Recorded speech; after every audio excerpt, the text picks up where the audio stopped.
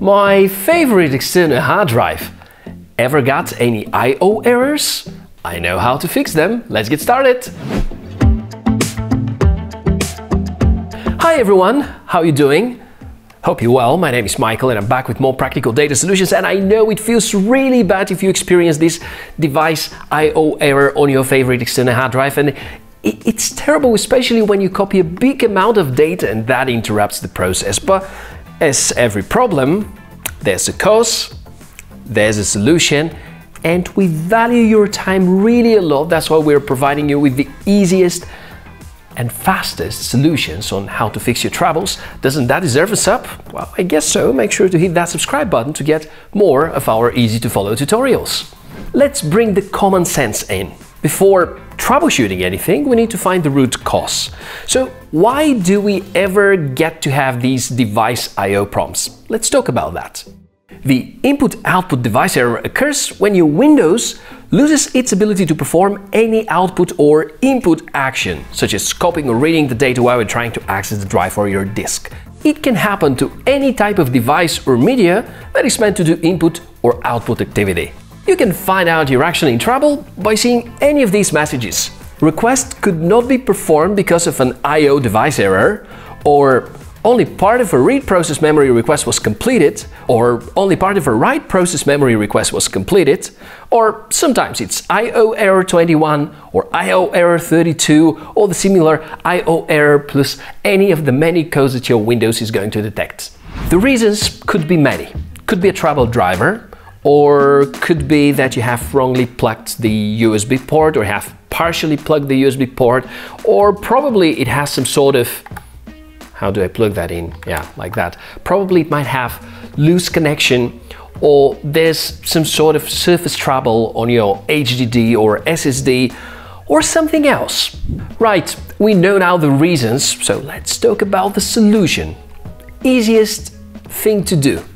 Get your external hard drive and try to hook it onto another computer. If you have another PC or laptop around, of course, connecting your external hard drive to it is the first thing we might do. Try to connect your USB drive into another available port if you don't have any other computers around. Or check for loose connections on both ends, the computer side and your hard drive side. Or sometimes could be the USB cable. You might have bent it too much, or it's just broken. It happens. Number 2, it's the operating system. Driver.s essential. Updating your driver is a common process for troubleshooting. If any of these devices are misbehaving, could be the driver. Sometimes could be the reason for messages like there are no media in the specified device, or if your USB is not showing up in Windows, or if you get the message the request could not be performed because of an I/O device error. Yes, exactly. We could talk about a driver issue. So let me guide you on how we can easily fix that. First step, connect your USB flash drive or external hard drive to the PC. Right-click on this PC and choose Manage. Then we navigate to Device Manager and we expand the Disk Drives section. Right-click on the problematic USB device and click on Update Driver, and let Windows do the rest of the magic, because Windows 8 and Windows 10 have this automatic process of searching throughout the Microsoft database for drivers, and if you're lucky, you're going to get a newer version. If not, we go to our manufacturer's website, so you check for who has designed this cage or USB external hard drive and look for updated drivers. Most of the time, the automatic driver search is going to do fine. Wait for the driver to be updated, reboot the computer just in case, and afterwards check whether you're going to experience that again. Next method relies on check disk, and we've already talked about how to perform a check disk, but for those of you who missed that episode, well, besides subscribing and checking out all our previous reviews, let's do a quick recap. Now, again, open your command prompt, type chkdsk, and now be careful. We need to type /f/r and /x.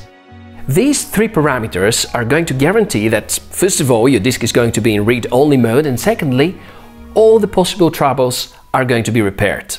Well, could be that in some situations during check disk some of the data is going to be marked as unreadable, therefore you're gonna need to recover parts of that. Or could be that if any of those 4 solutions have worked for you, again, some of the data is going to be missing, and this is exactly where we bring Recover.it into the game. You're going to be amazed by hearing that Recover.it Data Recovery is one of the most suggested powerful hard drive and data recovery programs. You can easily recover lost data from external drives in a few steps. Let's open the app first, and then we choose the device where we have some data to be recovered. Click the Start button and the scanning process is going to begin.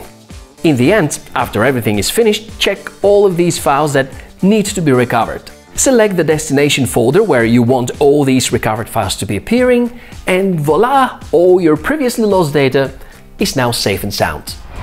That was fast and easy, wasn't it? I really hope that after applying all of these methods, or at least one of them, you're no longer experiencing this hard drive I/O error. And if that tutorial has helped you, I think it makes sense to subscribe, because these or some of our previous episodes could come handy at any point of time for recovering your precious information. For any questions and comments, we're keeping an eye on the section below. It's been a pleasure to have you around for the last few minutes, and for more practical data solutions, stay tuned for our next episode. I'm Michael, and I'm looking forward to see you again. Bye!